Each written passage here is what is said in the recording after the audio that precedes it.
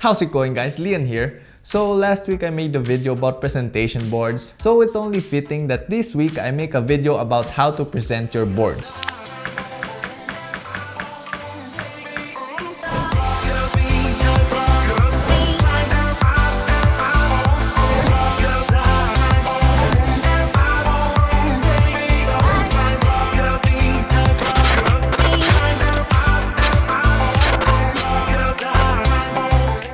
So remember in last week's video when I said something like having a really great looking presentation board removes or somewhat alleviates some of the fears of being judged. So having a good looking presentation board is only half of the battle. The other half is presenting your ideas to the jury or your clients the best way possible. You see, the art of architectural presentation is like a sandwich. The presentation board is the ham, bacon, the cheese, lettuce, and mayo, while your oral presentation or discussion is the bread that will hold all of those stuff together. With that weird analogy, I present to you some tips to improve your architectural presentation game.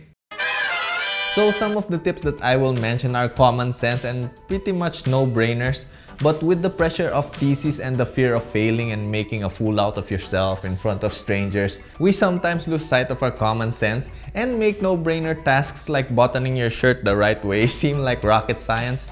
Trust me, this happened to a classmate of mine where he misbuttoned his shirt, and this definitely did not happen to me.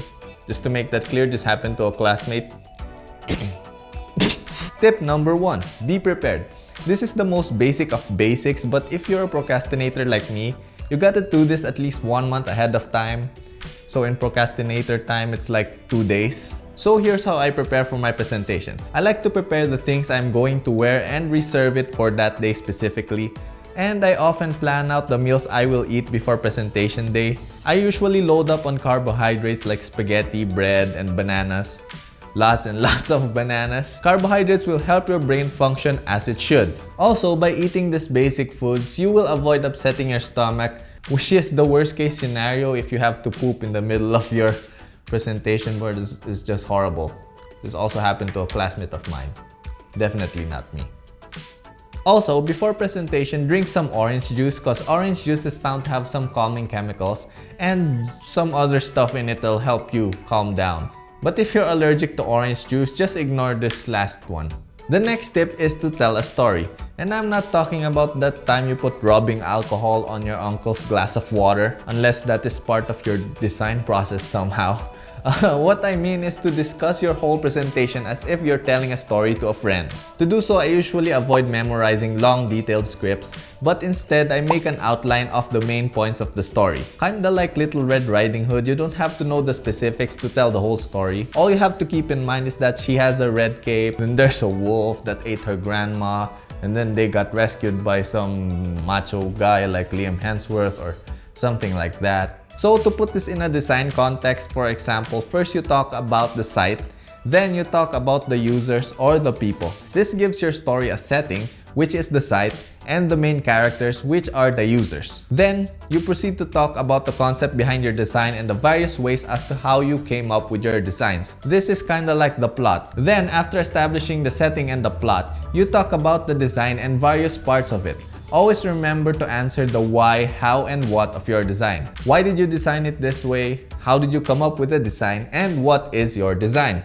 So this is the way I present my projects, and I'm not saying that this is the only way. There are a ton of ways, and I'm most comfortable doing it in a story form. So for reference, I will put links to a few videos of architectural presentations made by famous architects. So you guys could check those out down in the descriptions below. Tip number 3 is to be passionate. Present your project with passion. So one trick I tend to do is before the presentation, I like to pretend that I'm one of the best architects in the world and that my project is a groundbreaking achievement, a monument to mankind's greatness. That's a great building. Lying is okay as long as it's to yourself. Not really. Anyways, I tell myself that my project is great, amazing, and all those other synonyms. And right as I am presenting, I keep those things I told myself in my mind. So not only does this give me the energy to discuss my projects with passion, but it also gives me the confidence that I need. Which brings us to our 4th tip, which is to be confident. Yeah, awkward. Now, I know it's easy to say but really hard to do, but if you're like me who, believe it or not, I was once a shy guy, like a super shy person, but I found ways not to seem so shy. There are a few things you could do to emulate confidence when presenting. One thing is to always smile and look people in the eyes, but not too long or else you will seem super creepy. A maximum of at least 3 seconds per person. That's your rule of thumb. But if you're uncomfortable with eye-to-eye contact, just look at people's eyebrows, they won't even notice that you are not looking at their eyes. Next tip to seem super confident is body language. To look confident, you need to keep your back straight and do a bunch of hand gestures. The more hand gestures you do, the more confident you are. Just kidding. Just do hand gestures whenever there is a point you want to emphasize. Now, practice is the key to hand gestures, as some of you guys may have pointed out in my earlier videos that I may have used way too much hand gestures and that my hand gestures are super distracting. But lately, I noticed my hand gestures getting less distracting, and that is because of practice. So try to keep your hand gestures within this imaginary box in front of you. Also, remember to slightly separate your elbows from your body, like so, but not too much or else it just looks weird, like presenting just a little bit separated, like so. And there you go. You already look more confident than you were presenting like this. So, separate it from your body. Now you look super confident. Which brings us to our next tip, which is less is more. So you know that famous architecture saying, less is more? Well, this applies to architectural presentations too. So to do this, try to use simpler, non-complicated words when presenting and explain your ideas the simplest way possible. If you guys watch some of the best speakers, they tend to avoid highfalutin words like highfalutin, which is ironically a word used to describe pretentious big words. So yeah, the irony is not lost in me on that one. Anyways, another less is more tip is to concentrate on your main message or the main goal of your project. Do not beat around the bush trying to make your presentation last 1 hour long. A well thought out 15-minute presentation is always better than a boring beat around the bush 1 hour speech. So keep it simple and fast. And lastly, use pauses in your presentation. It is okay to pause when speaking from time to time. This is a powerful tool, often used to get your audience's attention if used at the right time. Time your pauses exactly, and this will give your statements more impact. See what I did there? Master of pauses. Anyways, let's move on to our last tip, which is how to answer questions. So when answering questions, don't just answer the questions immediately. Take the time to think. Also, take deep breaths before answering the question. This will help introduce much needed oxygen to your brain. And then after being asked the question, always say thank you for asking or that's a great question.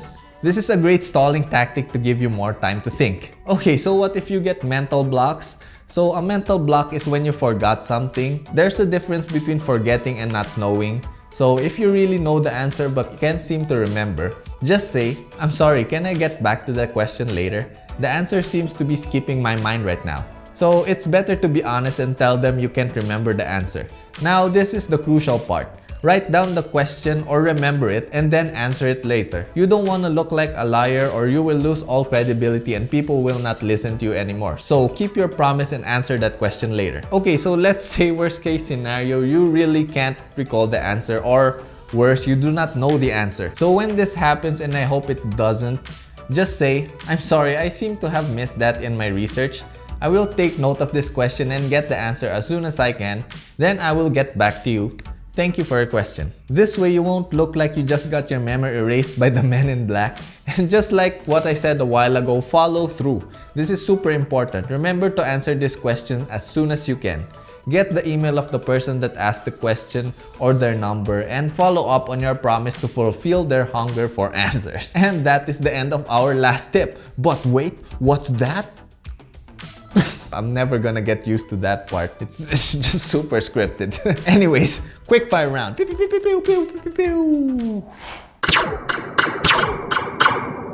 talking, it's okay to pause from time to time. Confidence is key. Smile and make eye contact. Don't eat foods that will make you poop before the presentation. Bananas! Honesty is the best policy. Less is more. Don't use highfalutin words. The simpler, the better. Concentrate on your main goal or your core message. Do not be afraid. Your instructors went through this too. You are beautiful, both on the inside and the outside. Feel the rain on your skin. No one else can feel it for you. Only you can let it. And that is the end of the quickfire round, and that also concludes today's video. I hope you guys found this video useful. If you did, please like, comment, and subscribe down below for more videos like this from me, your boy Lian. Thank you guys for watching. I will see you on my next video. Flying peace!